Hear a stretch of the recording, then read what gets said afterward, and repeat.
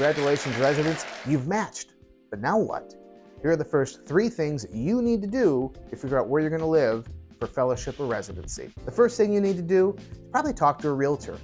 Realtors can help you figure out which neighborhoods that you might want to focus your search on. They can also help you talk about the benefits of buying versus renting. The second thing you need to do is establish a budget. How much you're comfortable spending every month for a housing payment. The third thing you need to do is talk to a lender like me. We can help establish what your buying power could be and pre-approve you so that you can make the next steps in buying a home. We can talk about special physician loans that will help you buy with no down payment and help you close on the purchase before you even started residency. Leave a message below with a stethoscope emoji and answer the poll to let me know, are you thinking about buying or are you thinking about renting? Remember to like and subscribe for more financial tips.